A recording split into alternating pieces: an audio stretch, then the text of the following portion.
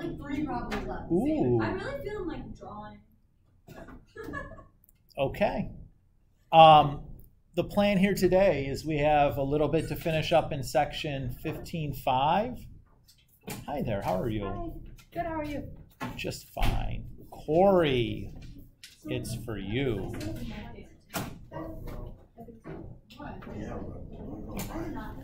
I don't think it's a bad one.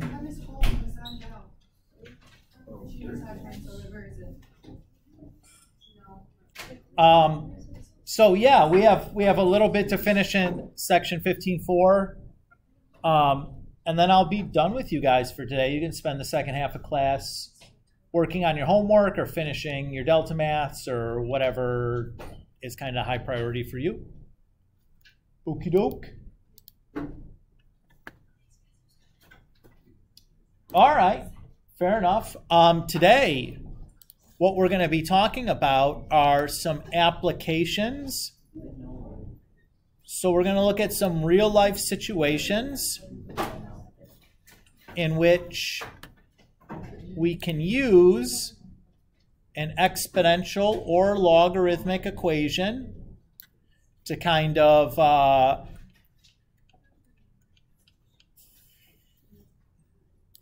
describe or model that scenario. So we're going to see instances in like earth science and chemistry and physics and you know, all these good old sciences. Okay.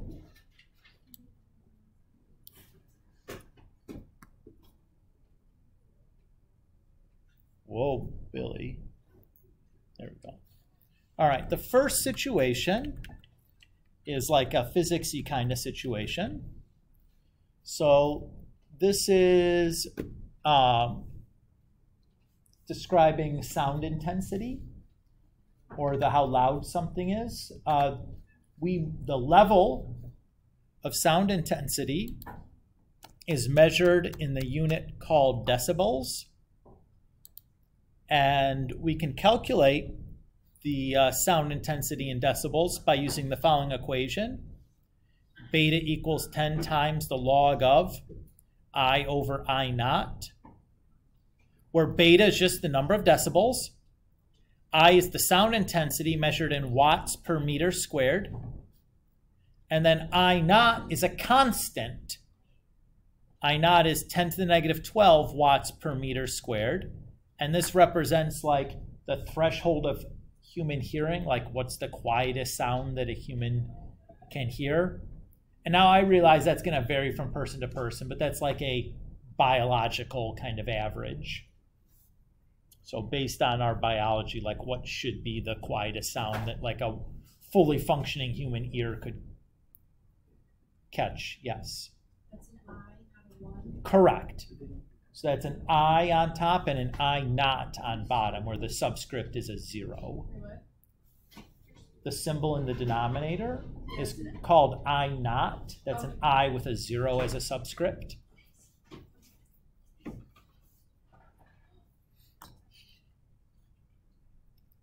So let's look at an example here.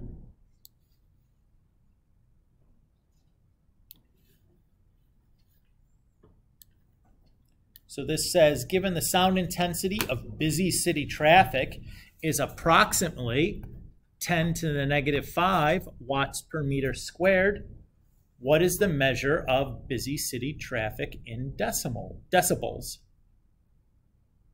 Since it's asking for decibels, I know I'm going to be using my decibels equation.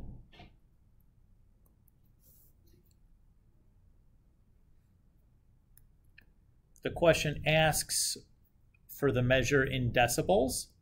So I know what we're going to be looking for is the beta. So I have 2 things to fill in. I need to fill in the value for I. If I go back and I read, I is the sound intensity measured in watts per meter squared. So that's got to be the 10 to the negative 5 watts per meter squared from the problem. What's going to be the I naught, though? I don't have anything to fill in for that in the question. What's going to go in that spot?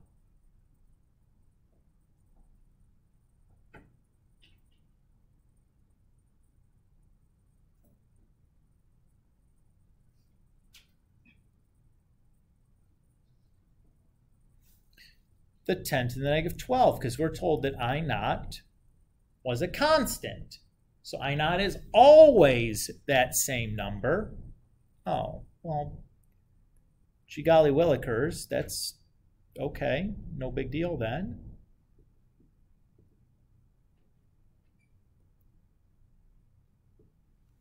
So go ahead and fill all that stuff in. Now at this point I could type this into my calculator, but I don't need to. So 10 to the negative 5 divided by 10 to the negative 12. How do I simplify that? If the bases of those exponentials are the same, if I have 10 to the negative 5 over 10 to the negative 12. Lucas? Subtract the exponents. Great. So negative 5 minus a negative 12. It's the same thing as negative 5 plus 12, which is just 7. And then, hey, when I just write log like that, what is the base on that logarithm? 10. Good. So I remember that log base 10 and exponent base 10 cancel. So I'm left with just 10 times 7, or 70 decibels.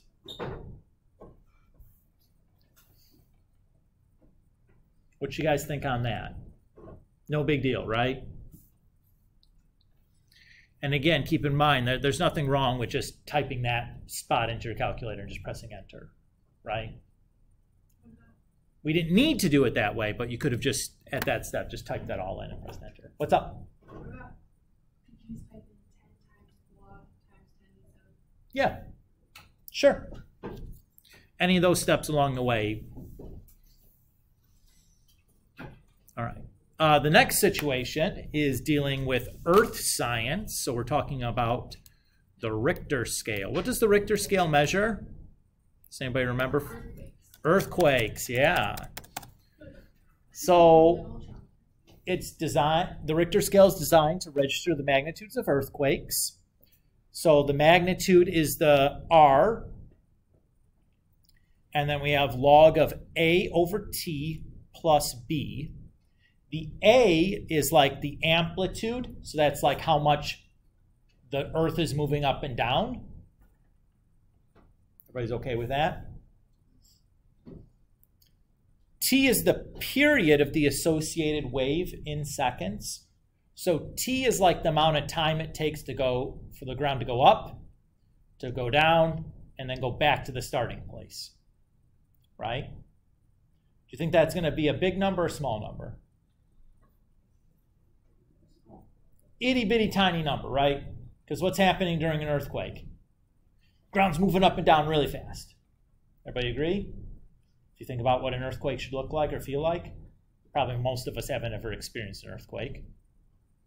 Has anybody experienced an earthquake? Oh, well, I was in California. The news said there was an earthquake, but we didn't feel it. I was living in like Southwest Michigan, and there's a magnitude 4 or 5, I think, earthquake in Illinois that I could feel just like I was in my bed asleep, like in the morning, like right before waking up, and was like, is the house shaking a little bit? And I didn't think anything of it because it was like, you know, like 10 seconds or something, and it was like barely felt like it was moving. But it turned out there was an earthquake in Illinois that morning. I was like, huh, but that's what that was. Pretty high amplitude for Illinois. Yeah.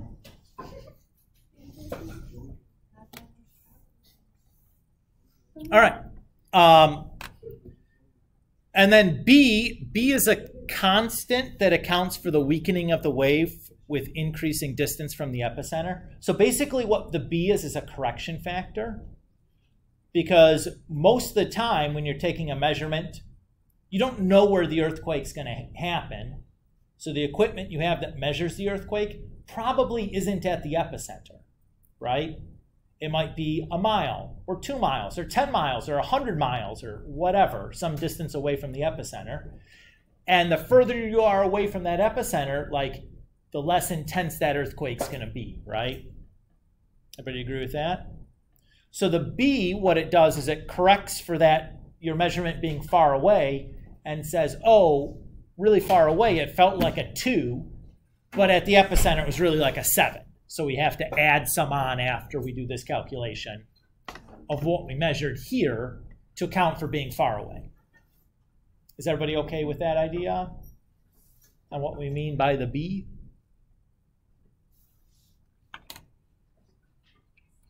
You guys are enthused as always.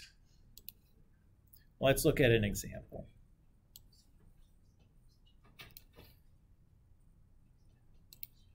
That is not at all where I wanted that to land. I want you to land up here. Okay. The infamous San Francisco earthquake had a Richter scale magnitude of 7.5. How many times more severe was the most severe earthquake ever reported? The 1960 Chilean earthquake that had a Richter scale magnitude of 9.5.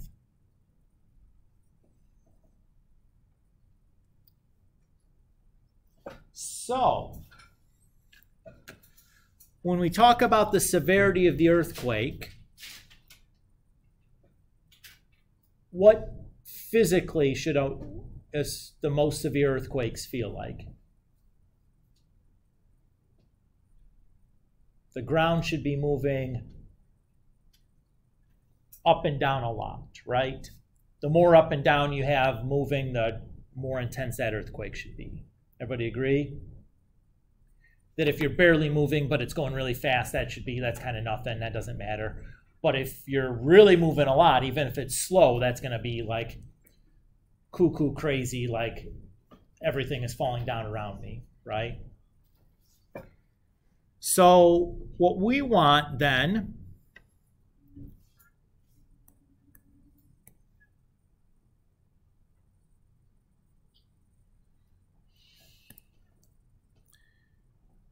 is how many more times severe was the most severe earthquake ever recorded. So we know that R1, that's the San Francisco,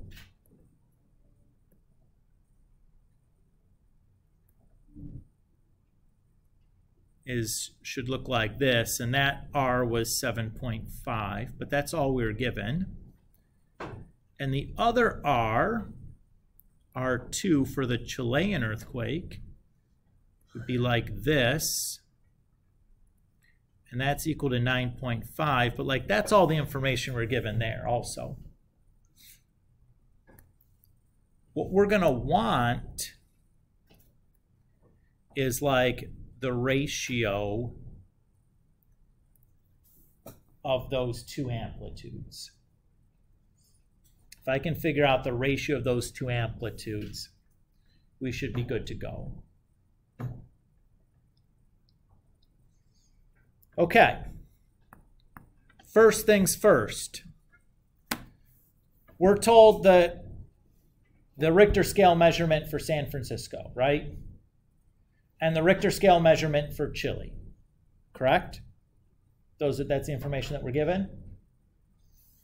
If we're given a Richter scale measurement, that measurement's already had the correction factor applied to it. So essentially, what that means is that correction factor is now like 0. So we can just kind of like forget about the B's. Because if we've already been reported a Richter scale measurement, the correction factor, whatever it would be, was applied. So it can just be 0 now. Everybody's cool with that? So what I'm going to do is I'm going to treat this like a system of two equations. And I'm going to just subtract the two equations. So 9.5 minus 7.5 is just 2.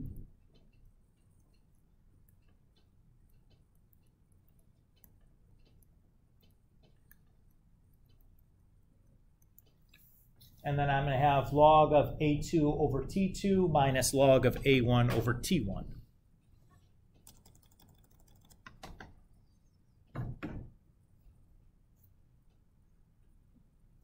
What can I do when I have two logarithms that are being subtracted?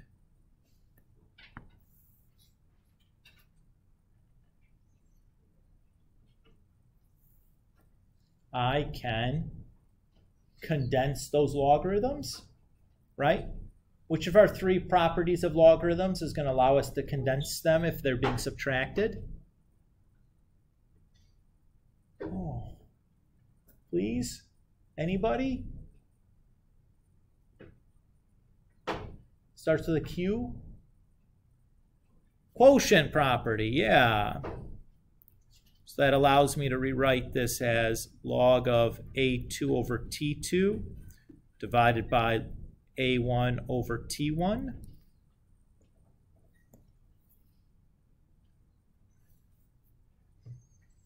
And now I have a fraction over a fraction, right? So I'm just going to think about that as multiplying by a reciprocal.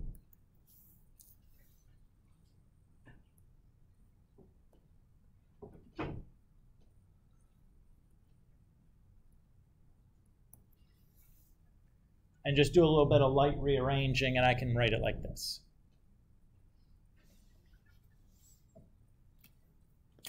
So far, so good?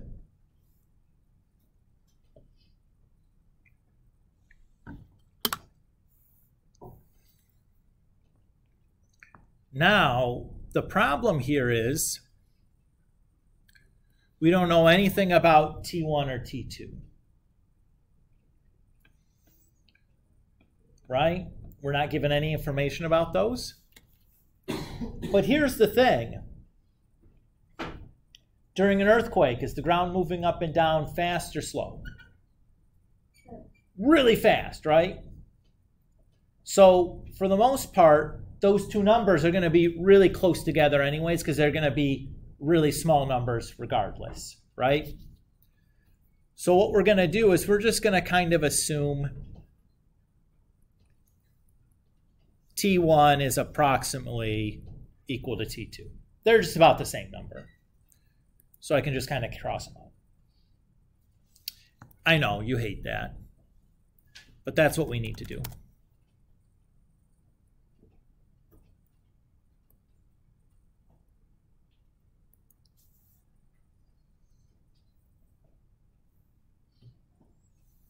Okay?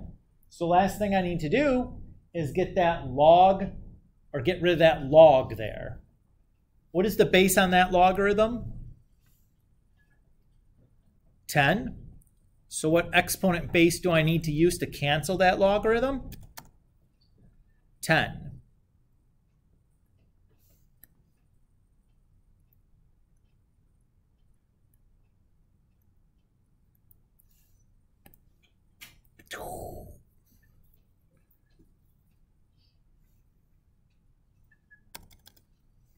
So I have then 100 is equal to A2 over A1.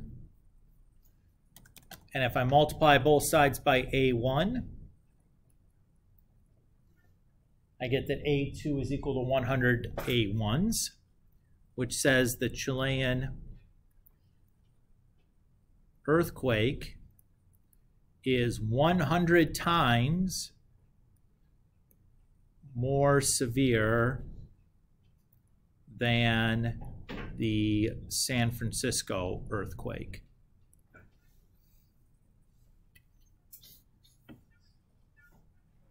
Because A2 was the amplitude of the Chilean and A1 is the amplitude of the San Francisco.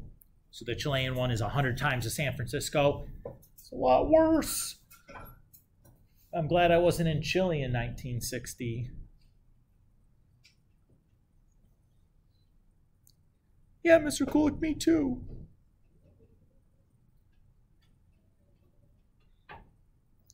We okay with that one? Okay. Okay, the next one is a chemistry situation. So here we're talking about pH. What does pH measure? Yeah, the acidity or basicity of a chemical compound. So what pH is actually measuring, though, what acidity is actually measuring, is the amount of hydrogen ions inside that solution. So if you take an acid like HCl, when you drop that acid into water, the two ions break apart into H plus and Cl minuses. They dissociate. And it's the amount of H pluses that we measure pH by. So when we talk about pHs, 0 to 14 is the range that a pH can have. 0 to 7 we say are acids. 7 to 14 we say are bases. And if you're dead on 7, we say that is neutral. So your exemplar of neutral is like deionized water, like pure water is neutral pH. Most of the water that we get out of our tap is not neutral, though. Why not? It's got stuff in it. It's probably slightly basic if you have softened water. That's what they're doing to your water, is they're putting some chemicals in it to make it a little basic. Anyways, chemistry class is now over. So let's look at an example here.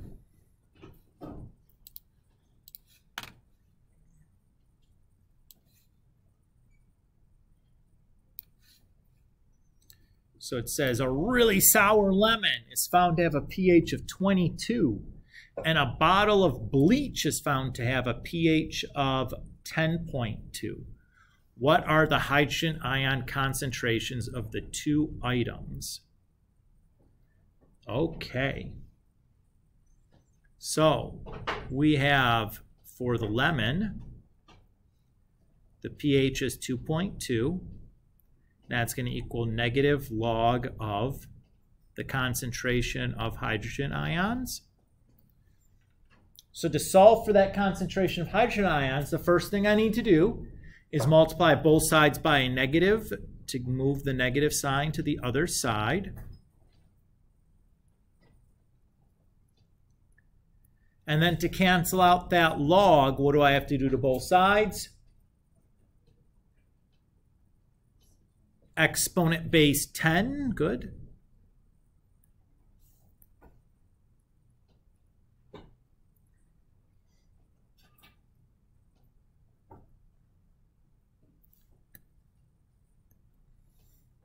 So those guys cancel each other out.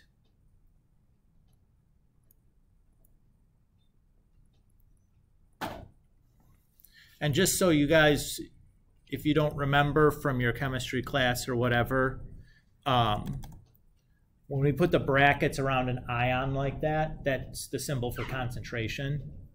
So this is concentration. So when I type that into my calculator, I get 0.00631-ish. That's moles per liter, or in chemistry speak, what do we call that? Molarity, right? Molarity. So you could use like the capital M also is okay. If you guys had chemistry, you don't remember this? Molarity? Concentrations? Well, moles are different than molarity.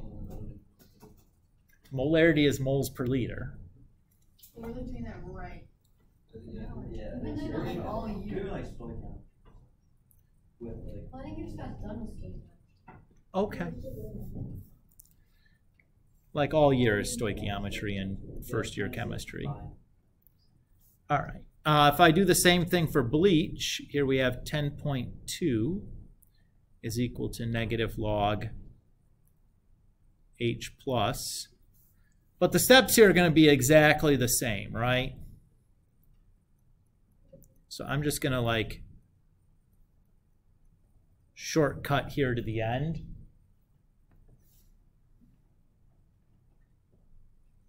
And when I type this into my calculator, I get 6.3 times 10 to the negative 11 moles per, well, that's not how you spell moles, Mr. Kulik. Moles per liter. Oops, that's not part B though. That was still part A. Part B says, how many times greater is the hydrogen ion concentration of the bleach than the lemon? I think that's a typo, because obviously the lemon has more hydrogen ions than the bleach, because, well, the lemon's an acid and the bleach is a base. So I think they probably meant that. So I'm going to take that hydrogen concentration for my lemon and divide it by the hydrogen concentration of my bleach. And rather than using the numbers, I'm going to use the exponential.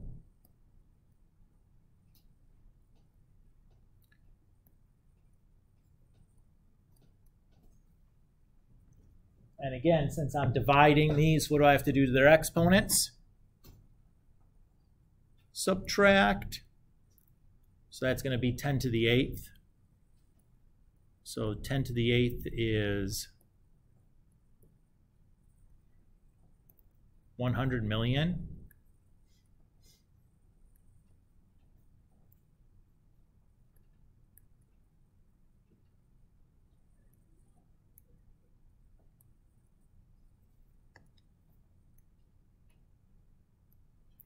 So we'd say that the lemon has 100 million times the hydrogen concentration of the bleach. That's of. Woo! That's a lot of hydrogen ions.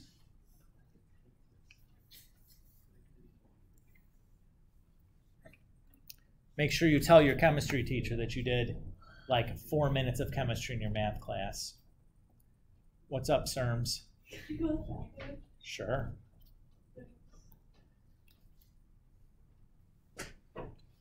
All right, we got one more situation to talk about, and this is like a chemistry physics crossover.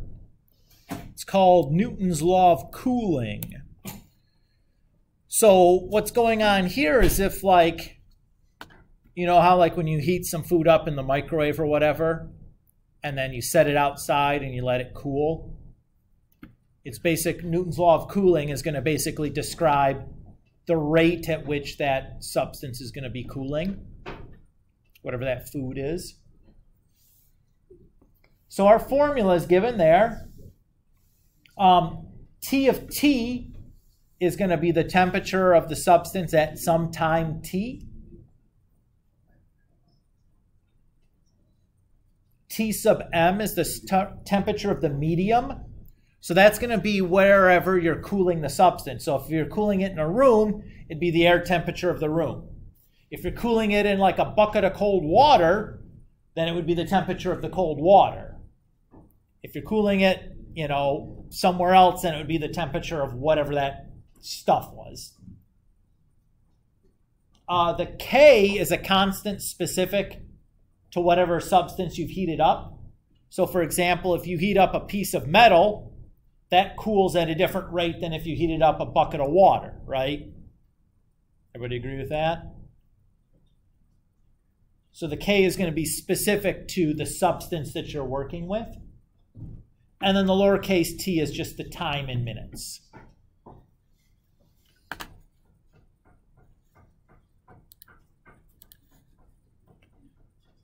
So let's take a look.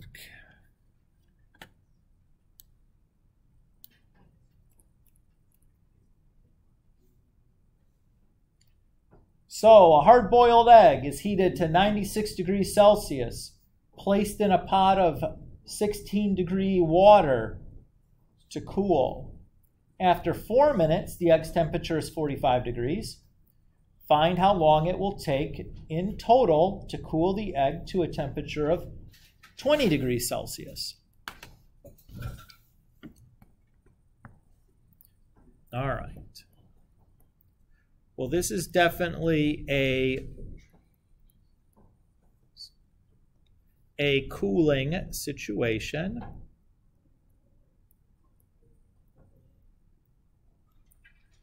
So let's start identifying what these numbers are in the equation. So what is the 96?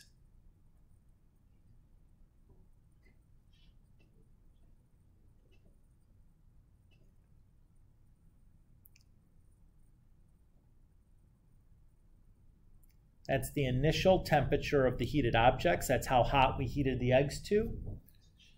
That is our T naught.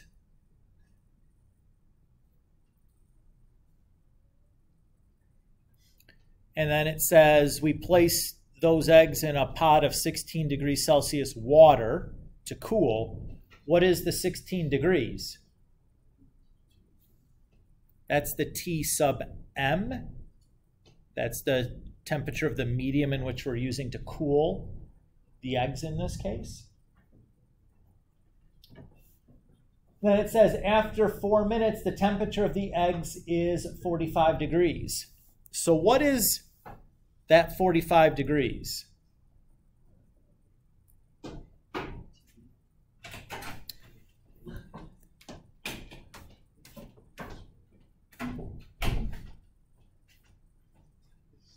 So that's actually going to be, we call that T of 4, right? That's a temperature at some specific time.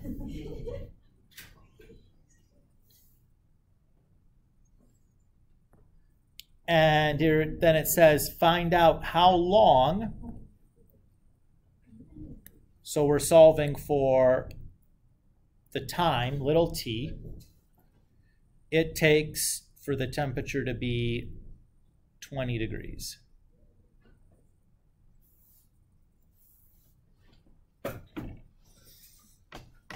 What do you notice that we're missing here? What haven't we been given? What part of this equation do we still need that we haven't been supplied with in the problem?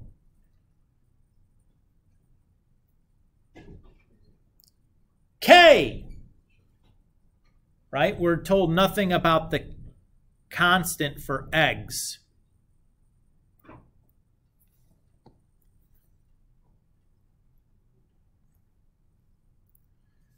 So when the way I would approach this is we're going to use that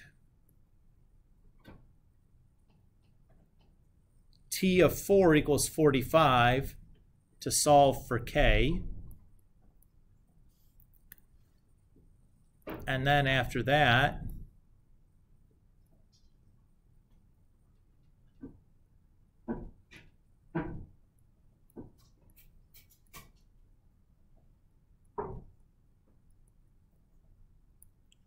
we can solve the main body of our problem, the time it takes for the eggs to cool to 20 degrees.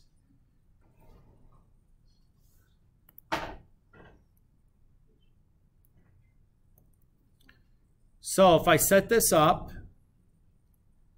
I have T of 4 is equal to the temperature of the medium plus the initial temperature of the eggs minus the temperature of the medium times e to the negative k, and then the time, which was 4 minutes to get to 45 degrees. How do I solve this equation? What do I want to do first to solve this for k?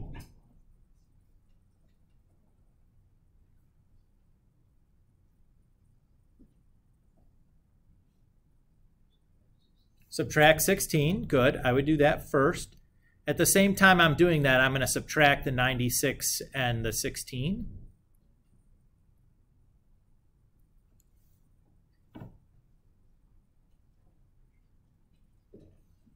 Next thing I should do is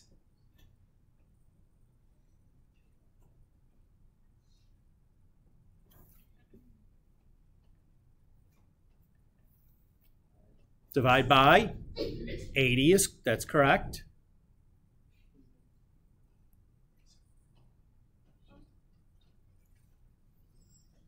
Okay.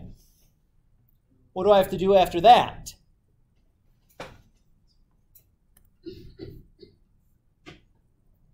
I have to use a log to cancel the exponent base of e. So the log with base e is called ln. That's correct.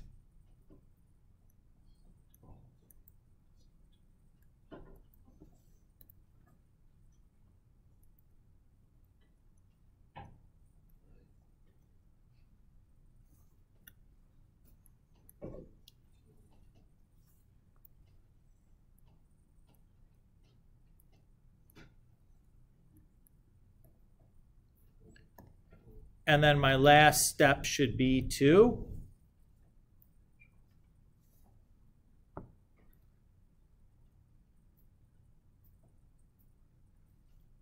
divide by -4, right?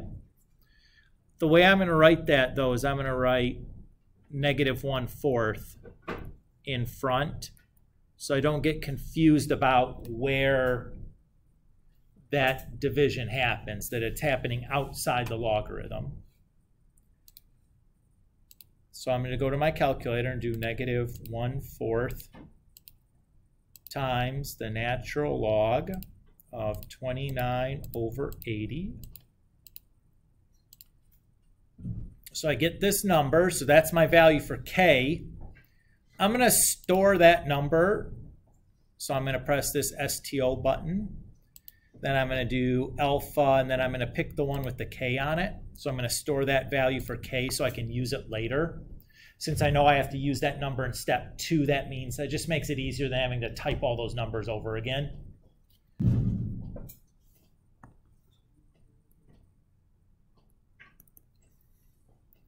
So in step 2, we know that T of t is 20 degrees.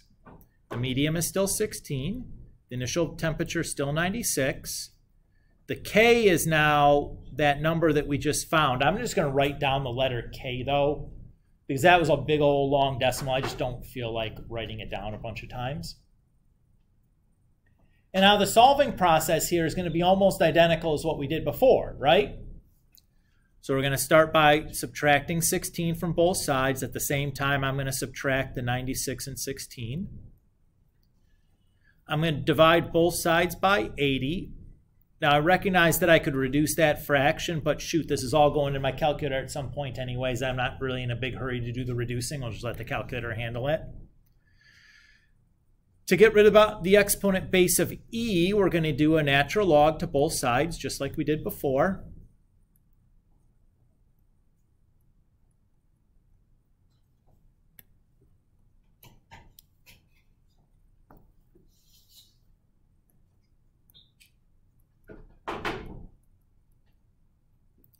And then we'll divide both sides by -k. I'm going to write it as multiplying by -1/k. And then I'm just going to go to my calculator. Now I stored that value of k as k, so I can just kind of recall it here.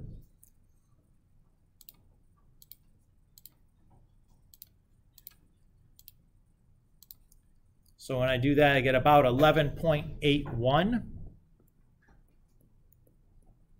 And these are minutes.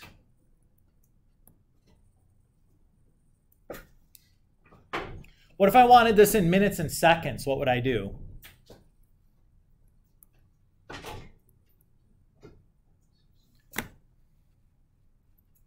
I wouldn't divide, right? So first thing I'm going to do is subtract off those 11 minutes. Because all I care about is how many seconds is 0.81 minutes. So instead of dividing by 60, I'm going to multiply by 60. So that'd be about 49 seconds. Either of those would be okay. Unless the directions asked for like specifically minutes and seconds or something. You know.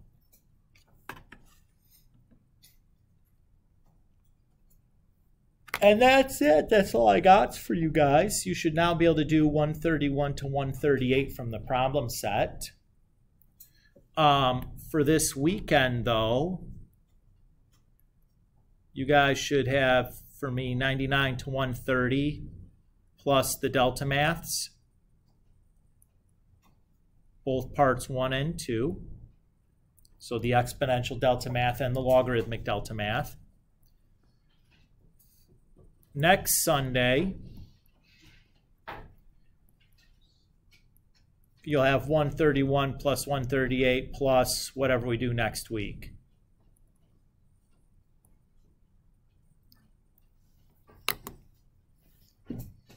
Should be able to finish up chapter 15 next week. We got one section left, I think 2 days. It's a big section, but I think 2 days can handle it. Everybody feel good? Okie doke.